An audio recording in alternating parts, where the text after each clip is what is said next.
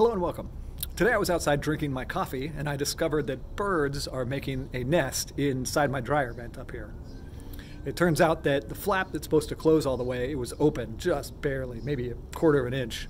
And that was enough that they could get their beaks in there, they'd pry it open and they'd crawl inside. So what I've done is I've fixed it using these little magnets, little disc magnets. You can get these at your local hardware store. I just happen to have some.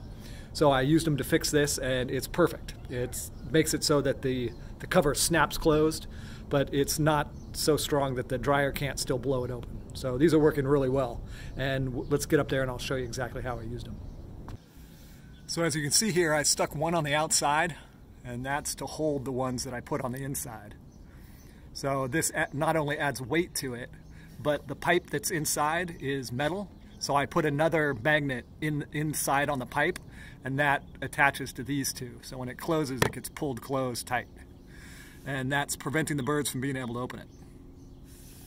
So if you like this video or you learned anything helpful, please hit the like and subscribe buttons. That would help me out very much. Thank you.